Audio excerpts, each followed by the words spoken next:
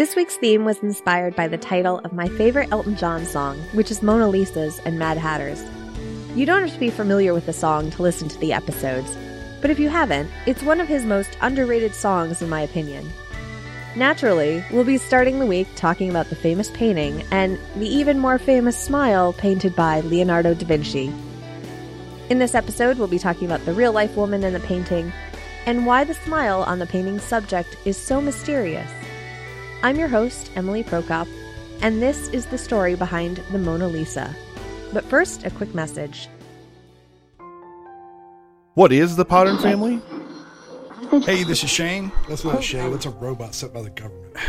And that's Kenny from I'm Now a That robot too. From Now That I'm Older. More like Now That I'm Robots. This is Gabriel Russo from the Hollywood Scandals of Yesteryear podcast. This is Steve from the Drift and Ramble podcast. This is Nick from the Epic Film Guys podcast. This is Emily from The Story Behind. This is Adam from Everyone Has a Podcast. This is Sean Harrigan from the Cinescape podcast.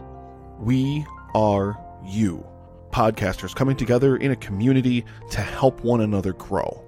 So follow us on Twitter at Potter Family and use the hashtag Potter Family in your tweets and retweet other people who do the same.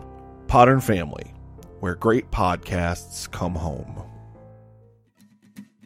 As with many episodes of The Story Behind, there are a number of different stories and theories surrounding the origin of the Mona Lisa. You would think from the name itself, it was most definitely a woman named Lisa. By the way, the Mona Lisa roughly translates to My Lady Lisa. The most common and probable of the origin stories of the sitter was that it was Lisa del Giocondo, who was the wife of a wealthy silk merchant. Leonardo da Vinci was commissioned to do the painting most likely before the birth of one of her 5 children. Scholars seem to have gathered this information from certain aspects of the painting, like how her clothes are a little baggy, and how her hands aren't actually folded in her lap, but gently holding a blanket covering what was probably her baby bump. In 2005, a letter to an acquaintance of Da Vinci's from 1503 confirmed he was, in fact, working on a portrait of Del Giocondo. There are theories that the painting could also be of an unnamed courtesan, Princess Isabella of Naples, Da Vinci himself, his mother, or his apprentice Salai, who is said to have been Da Vinci's lover. The last one may not even be that far of a stretch when you compare the Mona Lisa to Da Vinci's paintings of Salai, and notice the similarities in facial structure. But one thing no one knows about is why the finished painting went with Da Vinci to France and not to the Del Giocondo family. It was later bequeathed to Salai after Da Vinci's death.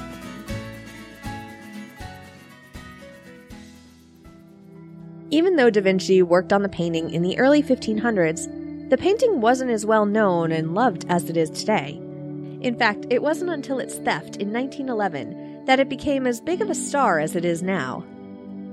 The painting, by the way, isn't as big as you might think. The oil-on-wood painting is only 30 by 21 inches, which is much smaller than many assume because of its worldwide fame. And it only weighs 18 pounds, which, for those of you who are aware with my obsession with my rather large cat, weighs less than my Tubby Tabby. In 1911, the Louvre was the largest building in the world, expanding around 45 acres. With low security in place, it would take 26 hours before anyone even realized the painting had gone missing. It wasn't as overly protected as it is now, in its own temperature-controlled room, protected by bulletproof glass. At the time, it wasn't widely known for being one of the finest examples of Renaissance paintings, and it was hung plainly in a room with dozens of other paintings surrounding it. By the way, if you ever wondered the difference between the words hung and hanged, hanged is only used in reference to hanging people. Portraits are hung, people are hanged. Sorry, personal pet peeve of mine whenever I see them used interchangeably. At that time, there was a black market for art. Stolen pieces were commonly used to trade for money or weapons. However, after it was discovered that the Mona Lisa was stolen, the portrait became too hot to be bartered.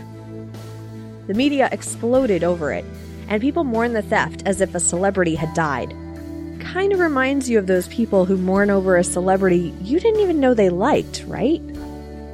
Thousands visited the Louvre to the spot where the Mona Lisa once hung, and placed flowers, cards, and notes there as a shrine to the painting. In 1997, the New York Times compared the mourning over Princess Diana's death to that of the theft of the Mona Lisa. The actual heist occurred when the brothers Lancelotti, Vincenzo, and Michele Perugia came to work at the Louvre as handymen and snuck into the museum overnight and in the morning removed the painting from its shadow box and snuck it out. Vincenzo believed the painting deserved to live in Italy, where he and Da Vinci were originally from. It was hidden in the false bottom of a wooden trunk belonging to Vincenzo, and police believed him when he told them that he stayed at the museum overnight because he was too drunk to go home. Pablo Picasso, however, was one of those arrested in suspicion of the theft, but quickly released. It wasn't until 2 years later that Perugia was caught when he tried to sell the painting to an art dealer in Florence. He pled guilty and served 8 months in prison. The painting did a brief tour of Florence, Milan, and Rome before finally returning to the Louvre, but it wasn't without conspiracy theories popping up around the heist, including that the theft was a way for the French government to distract from the colonial West African uprisings. And because there's no doing an episode on the Mona Lisa and not mentioning it, conspiracy theories and works of art and fiction still surround the painting, like Dan Brown's The Da Vinci Code.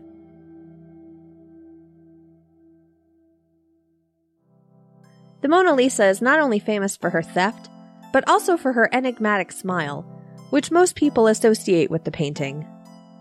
Depending on your view, sometimes it seems like she's smiling, other times she's not. This was actually a painting technique many art historians think Da Vinci was keen on.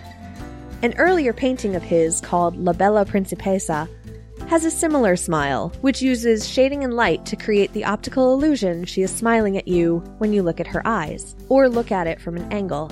But up close, there isn't an actual smile painted. Her smile has even plagued some admirers to the point of bringing her flowers and love notes, and she has her own mailbox at the Louvre. She even drove an artist named Luc Maspero to suicide in 1852. His suicide note, found after he jumped from the 4th floor of a hotel in Paris, read, "For years, I have grappled desperately with her smile. I prefer to die."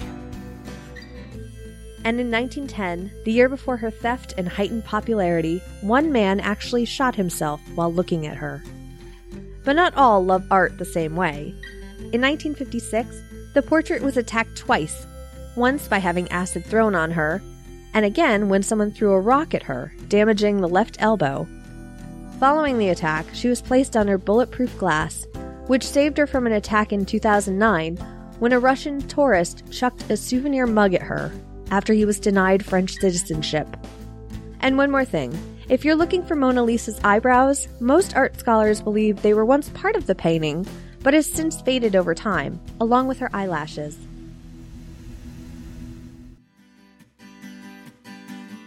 The role of Luc Maspero was played by Fee Vakito from the Ultra Podcast.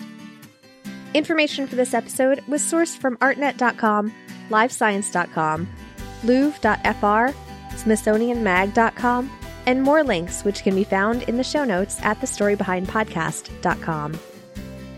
Follow on Facebook, Twitter, and Instagram at StoryBehindPod, or subscribe on your favorite podcast app so you'll never miss an episode. Thanks for listening.